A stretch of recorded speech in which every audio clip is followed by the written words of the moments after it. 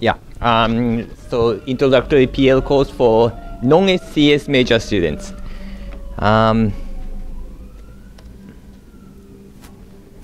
Yeah. This is the course overview, and the goal is that each student builds her own game. And well, my university is a female women's university, so all the students are female. And so each student wants to build her own game, but of course the real goal of the class is to experience some kind of logical thinking. And we have around 40 students, but we have 10 non-science majors and also 20 non-CS majors. And the target of this class is that actually the first 10 non-science major students. So they are totally unrelated to science or math or that kind of things. And the important thing is no prior programming experience. And moreover, this might be the final case, that this is the last time for them to program in their lives. So I want them to have some experience of logical thinking in my course. And the lecture is 90 minutes per week and 15 weeks. And I usually divide the one course is something like that. So I give some lectures, and then they do their lab in the computer, and I give another 20 minutes talk, and they do programming. And another important point is that students program only in the class. So I give no homeworks. And this is because once they get to their house and do their own homework, and they type in something, and then they hit return, and some error occurs, and they will get stuck there. So they will not be able to do anything by themselves. So I do all the things in my class, and I use a lot of teaching assistants, and that's quite critical. And course material I'm using is the how to design worlds. I would say that, well, this is a draft textbook available online, and it's very, very early and short draft. And but I would say that this one is really nice. This book is really nice because it is short, and so you can read it very fast, and it is to the point. So it says only the point. So that's very nice. And well, it is about fun thing, so it attracts students. And the PL barrier is the least minimum. And this is one of the most important things, and I will elaborate on this somewhat further. And it uses so-called word parsing style. And word parsing style, I think most of you are familiar with this, but word represents the state of the game. And that students will program using these kind of functions, API, and the student essentially says that what is the current state of the game by first specifying the initial world using Big Bang, and then you specify how to transform that internal data to the game screen using the redraw function. And then she will use the onRedraw function to register that function, and then everything else goes fine. And when the tick event occurs, then she will define how to transform the current world data to the world that are one tick after. And okay, so and these things are, so these functions are higher order functions, but beginning students are totally fine with using that things. I just say that you define this function and you just register this function using those kind of APIs. And if you see the course plan, you will find that I use more than half to just explain these functions. And I also cover a little bit about define struct, because if we want to make a complex world, then that is inevitable. And you can also see some particular word here, but actually I don't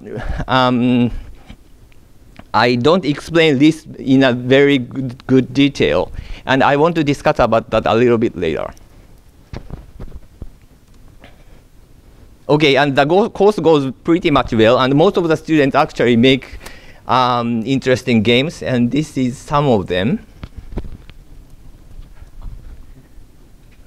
And this one is, well, the goal is just from here to go to the house without hitting this mushroom. So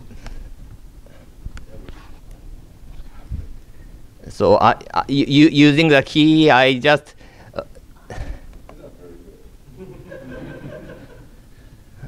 oh, okay.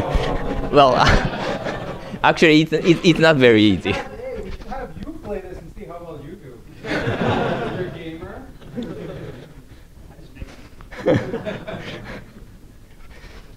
Yeah, this kind of game.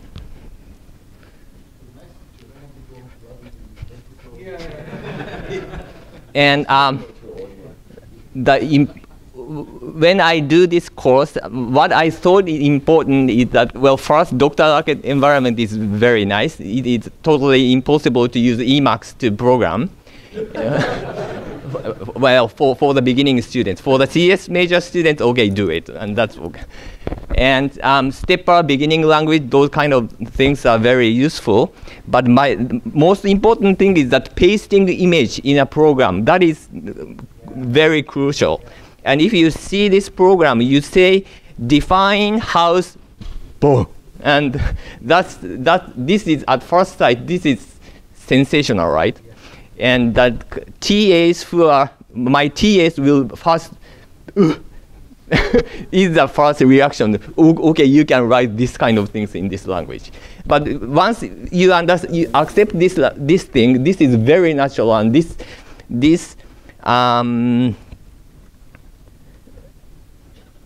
actually, that is a very natural thing. You will understand that that's a very natural thing. And the other thing is that word teach pack requires functions that are, well, that are almost trivial. So whenever you writing a function that transforms one state to another is usually very simple, and yet it is necessary for the game, and that this will make students to concentrate on the real game content. So how the game state changes, and that is actually the most important thing in creating games.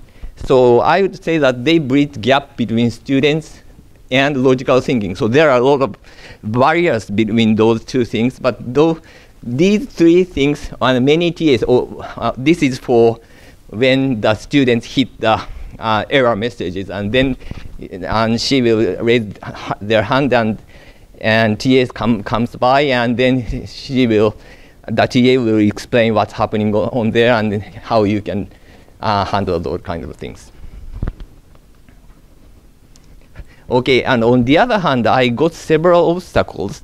And the first one is no type support. And by this no type support, I don't mean that I want some typed language or something like that, but rather specifically about the word data structure. In this programming style, you want to extend the word so that you can make a sophisticated games, and inevitably students extend the definition of the word, but forget to change part of them. Check world class in Big Bang.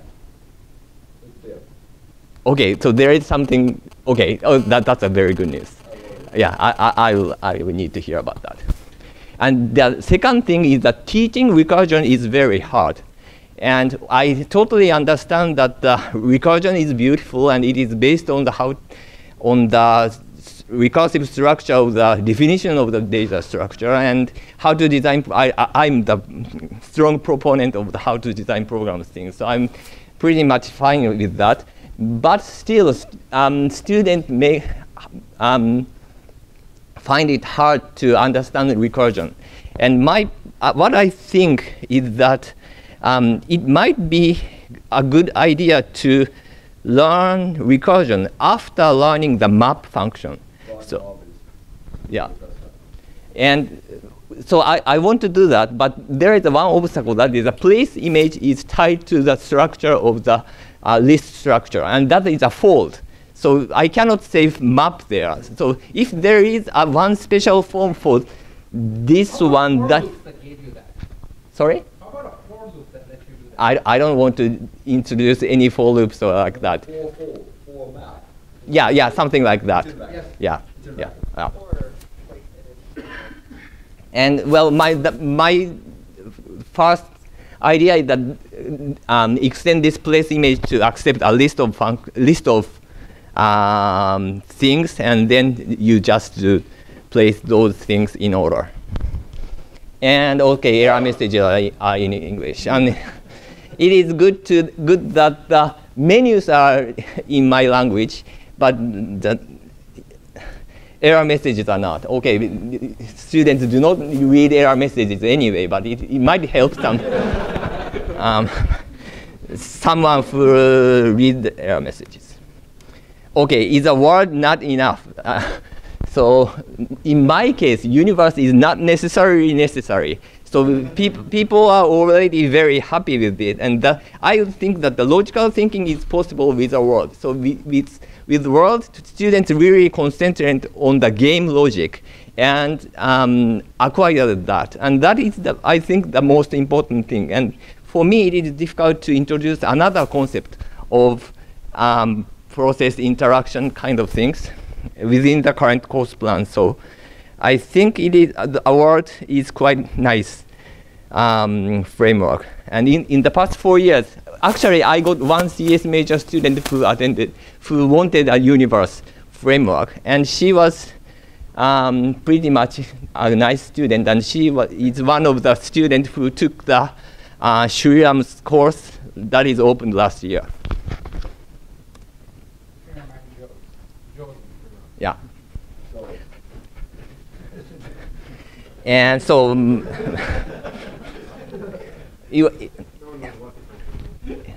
the course was wonderful, by the way.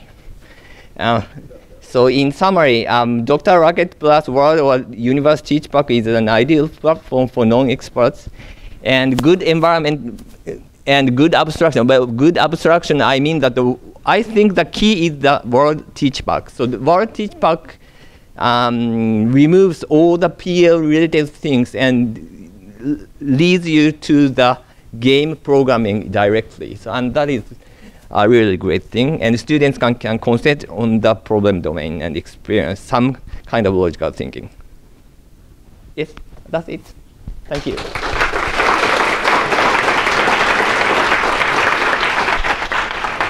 One question. Computation in this day and age, as it is perceived by teenagers, is not about computation. It's also about communication. And the reason I added the universe, the world is not enough, is because students should be exposed to the idea of communicating computers, not just computers. Keep thinking about it. Okay. But we will take your patches for Japanese messages. Please just type them up and put them in. That's a bigger problem than